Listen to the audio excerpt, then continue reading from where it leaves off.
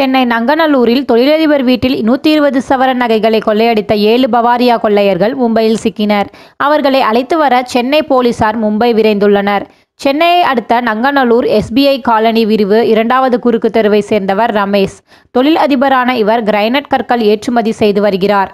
இவர் சபரிமலைக்கு சென்றுவிட்டார். வீட்டில் அவருடைய மனைவி மற்றும் பிள்ளைகள் உள்ளனர். ரமேஷின் மனைவி மற்றும் பிள்ளைகள் வீட்டை பூட்டிவிட்டு வெளியே சென்று விட்டனர். நேற்று முன்தினம் இரவு வீட்டுக்கு திரும்பி வந்தனர். அப்போது வீட்டின் கதவில் இருந்த பூட்டு உடைக்கப்பட்டு இருந்ததை கண்டு அதிர்ச்சி அடைந்தனர். வீட்டின் உள்ளே சென்று பார்த்தபோது பீரோவில் இருந்த 120 சவரன் தங்க நகை, வைர நகைகள், வெள்ளி பொருட்கள் மற்றும் ரூபாய் 1 லட்சத்தை மர்ம நபர்கள் கொள்ளையடித்து சென்று இருப்பது தெரிந்தது. உடனே இது தொடர்பாக போலீசாருக்கு தகவல் தெரிவிக்கப்பட்டது. சம்பவ இடத்திற்கு விரைந்த போலீசார் மற்றும் கைரேகை நிபுணர்கள் அங்கு பதிவான கொள்ளையர்களின் கைரேகைகளை பதிவு செய்து கொண்டனர்.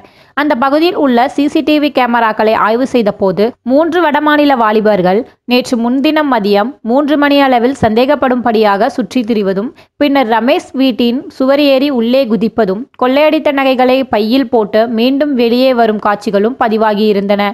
அந்த காட்சிகளை வைத்து வடமாநில கொள்ளையர்களை பிடிக்க பரங்கிமலை உதவி ஆணையர் சங்கரநாராயணன் தலைமையில் 8 தனிப்படைகள் அமைக்கப்பட்டு விசாரித்து வந்தனர்.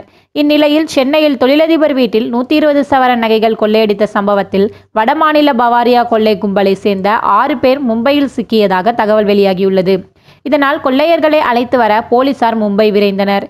இந்நிலையில் பவாரியா கும்பலை பிடிப்பது என்பது மிகவும் கடினமான வேலை என்றும், பவாரியா அந்த கும்பலை பிடித்ததற்கான சென்னை காவல் ஆணையர் மற்றும் காவல்துறை குழுவுக்கு வாழ்த்துக்கள் என்று முன்னாள் DGP ஜாங்கெட் தெரிவித்துள்ளார். மேலும் இது போன்ற நிறைய சுவாரஸ்ய தகவல்களை தெரிந்து கொள்ள எங்களது YouTube சேனலை சப்ஸ்கிரைப் பண்ணுங்க. நன்றி.